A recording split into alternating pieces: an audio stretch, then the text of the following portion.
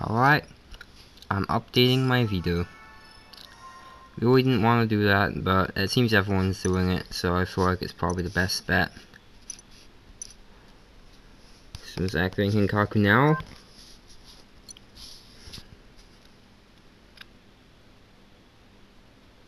Also, ran a Twitter poll on if people think I should update, and most people say I should, so what the hell. The only thing I'll be missing is the ability to view title IDs from the SGE shell. It's a really great feature of Rex, and Rex obviously won't work on it. But here we go.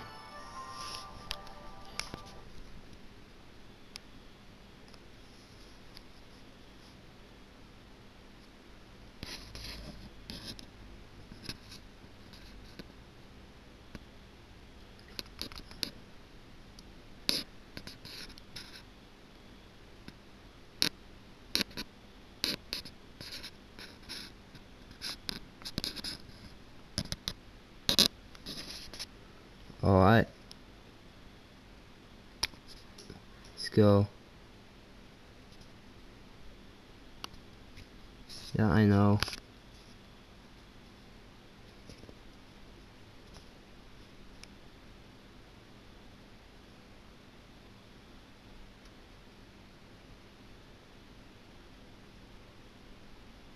Yep.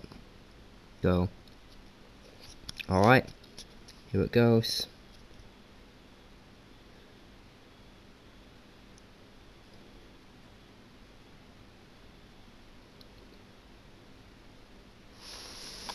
It's copying the PSP2 update to UD0.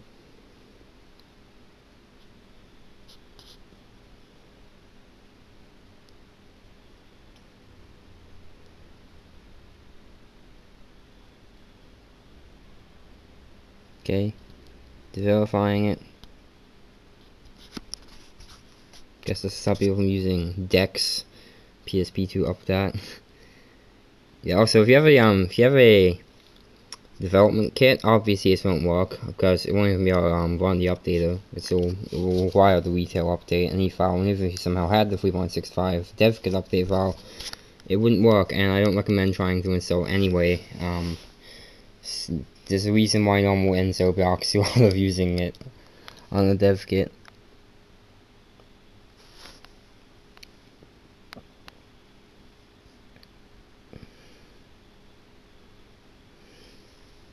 Verifying.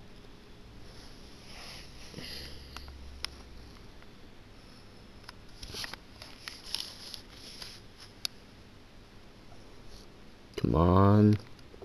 Verify. It's taking a while. All videos are sources really quick, but mine is taking ages.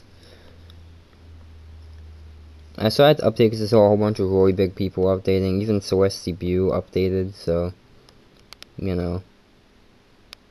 I kind of don't like if I can't modify VSL anymore. That was something I really loved being able to do, was modify VSL and just mess with the system, but if I do it now, it could potentially require reinstalling, which is kind of sad.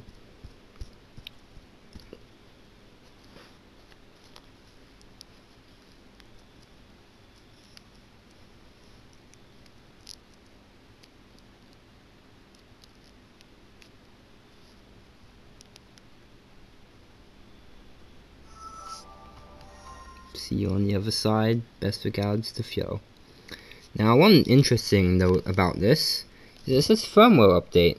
Normally the updater says system update, but this one says firmware update. Which I believe only happens if you have a development system such as a testing kit or a development kit, and you get it to run in GUI mode instead of CUI mode.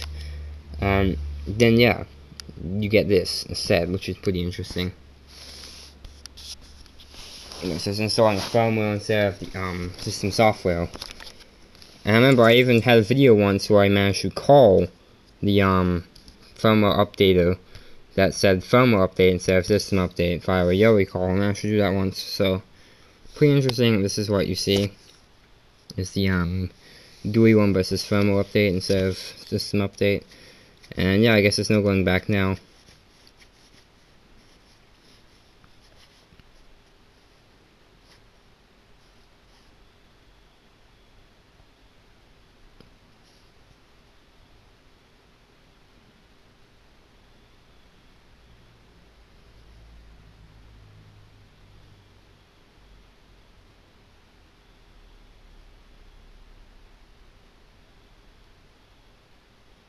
And it's done. Let's hope it's not bricked. Oh shit, it's not turning on. It might be bricked. Oh, there we go. I was a bit worried though. But yep, seems to be booting up just fine.